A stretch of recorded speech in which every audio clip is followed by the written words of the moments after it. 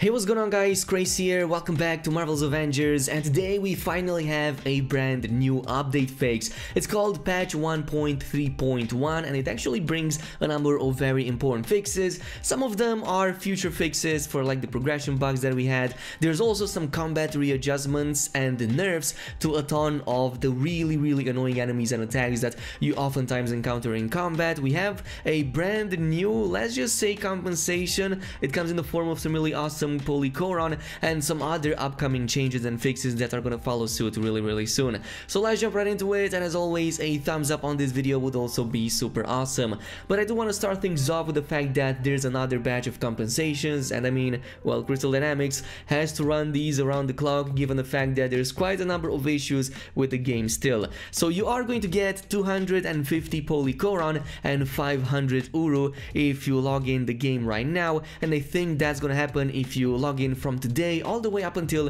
the 1st of October up until 10 AM PDT. So as long as you log in even once, you are going to get these, and 250 polycoron is going to give you more than enough to upgrade a full-on artifact and still have something left, I believe. Don't quote me on this one, I might be wrong on that one since I kind of forgot the full upgrade range. But right now the update is available on the PlayStation 4. The download should be about a half of gigabyte in size. Meanwhile, for the Xbox One, the PC and the Stadia, it should follow sometimes a little bit later. Like, it's the first time it ever happens like this for the PC to be the dead last. Xbox One is gonna get it at 9 AM PDT today. Meanwhile, for the PC and the Stadia, we don't really have a release time window, but it is going to happen later today on the 24th of September. Now let's talk about some of the incoming fixes. We have a few for the Reassemble campaign and the Avengers initiative. So there's various crash and stability fixes. There's a rare issue when selecting once an Avenger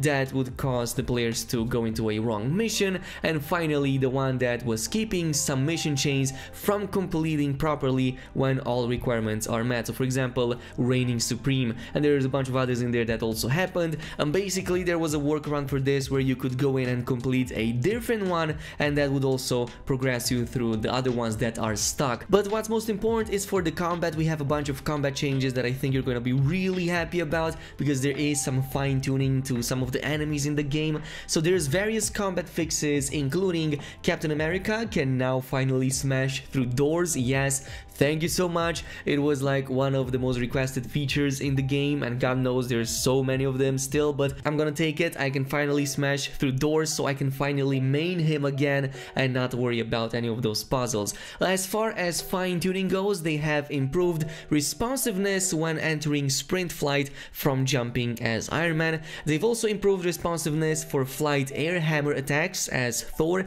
They've improved the reliability of Iron Man's thruster uppercut, and they've improved the presentation of Captain America's sprinting block. Now, an interesting one is for those really annoying spin enemies like the Spin Keeper standard attack. They reduced heroic drain, and they also added an off-screen attack indicator, so now it's much easier to notice when that actually happens. So I'm really glad for this. The only thing that they should add now is for them to drop additional heroic orbs so that they compensate for the fact that they kinda drain you a little bit too much, but it remains to be seen in game how much they will drain you after the new update. Now, I was talking about fine-tuning some of these enemies, and here it goes. There are some fine-tunings to the Adept drones, to the Synthoids and the Keepers. So now they have added some new standard attacks to the drones and the Keepers. I think that this is in regards to them spamming their special abilities way too often, so they might also have just regular attacks that just deal a bit of damage and not always high damage. I'm not entirely sure, but we will see that in game.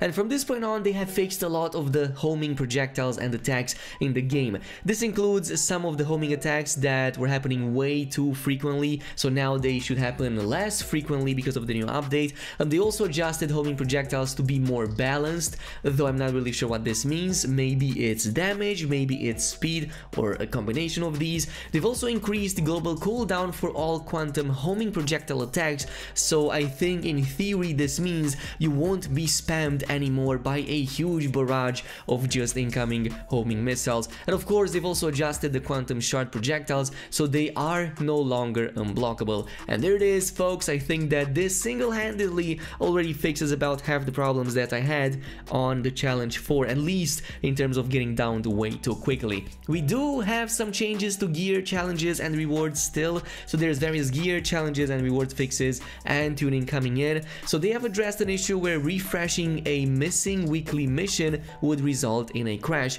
Weekly missions should now appear as intended, as in you shouldn't miss those anymore, and we've temporarily disabled refreshing incomplete challenges, so full functionality will be restored in the next update, hopefully 1.4 or 1.32, when this should not cause any problems anymore. Another really high up on the list is the issue with the villain sectors not properly refreshing. I think that I speak for everybody when I'm saying that at least for the past couple of weeks I was not able to refresh them even once. Neither the one for the Inhuman faction, neither the one for Shield. Like, none of them worked for me at all, so hopefully now this is going to be addressed. They've also fixed additional issues that prevented daily requisitions from clearing as intended. I'm sure that many of you might have seen some of these being locked despite 24 hours already being passed. They've also granted players the iconic Iron Man outfit if they lost it to an outfit bug. They fixed a broken legendary reward that was incorrectly setting the power to level 1, which was again a major point of,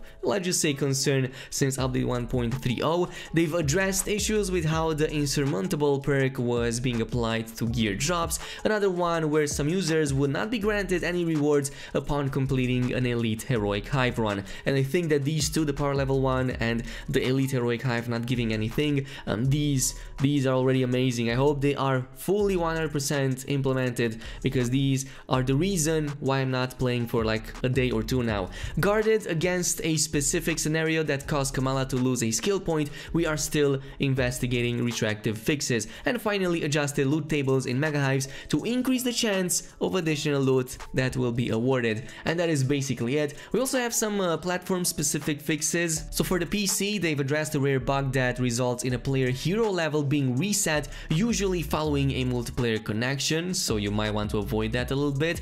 There's of course many upcoming changes and issues and workarounds, so I'm going to post a link down below to these patch notes that you can follow. But there's some upcoming changes, including to the Warzone ping system that was teased during the beta, or well, let's just say talked about during the beta. This should follow in a future patch. A high contrast mode, a toggle option for hero icons to remain always visible, and finally a subtitle size option. And of course the workarounds over here at the bottom. There's still quite a few problems in the game that need to be resolved, and you can find some of these workarounds still. So hopefully this is gonna fix everything for you guys, or at the very least the overwhelming majority of the bugs that keep you from playing. And hopefully from this patch on we can finally jump into new content, see some of that Hawkeye. It's almost like October, so around the middle of October we should start seeing Hawkeye update, and before that maybe a new war table, maybe some new news, maybe some new information. I got some new information on Hawkeye, by the way, and some of the upcoming content, but